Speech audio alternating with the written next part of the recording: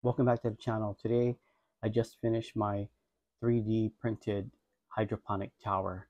I just wanted to show you guys this today. It is 6 layers tall. Some of the layers have 4 and some of them have 3 holes in them. They're 2 inches.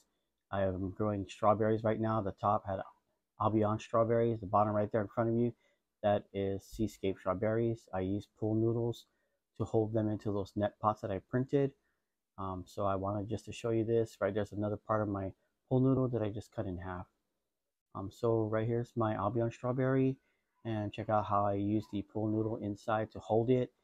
Since the pool noodle does absorb water, some people are saying, I was kind of cautious on it. I'm gonna watch this very carefully. You can see I have my net pot, it's 2 inches, and then I have my top here. I have a little leak earlier, so if anybody has any ideas how to seal that, please do let me know.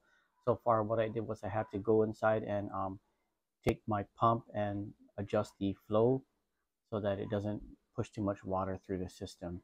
Down on the bottom, you see my base is blue, and I printed that. That was from thingiverse.com. Someone has a 5-gallon bucket lid adapter for that hydroponic tower. I printed that because the first one I printed that came with this 3D model was very flimsy and weak, and I like this one. It has a 1/4 inch screws, about 1/4 inch by 1 inch, to make it work. Right here, I'm going to show you a sample of my net cup. Heavy filament. I probably recommend you guys use something else like a 2-inch net pot that you can buy. Look, it's like raining inside. You can see how the water would trickle down like that and hit the root, so get some air. I'll pull out my other net cup over here with strawberries in it. Check it out. There's my roots inside. They are getting flooded. I do not have a timer on this thing yet, so probably coming in the mail in a couple days. I'm just going to keep an eye on it, and hopefully my plants don't die. One other thing is you want to make sure this thing is level, just in case, so that the water doesn't overflow off the thing. And then right here, there's my 2-inch net.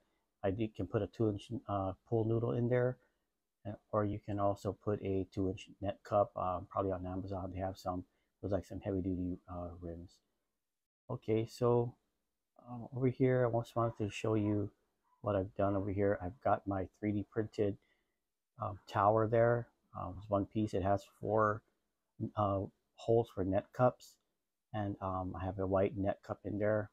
That is 2 inches. That uses a lot of filament, like I said. So you guys might want to print something else. There's a top piece on the back. There's a hole in the back for or a little fitting back there. That's 3/8 inch. So if you guys are gonna print that and use it, get a 3/8 inch vinyl hose. I got that at Home Depot. And then I'm also using this fertilizer. There's Alaska More Bloom. It's 0, 10, and 10.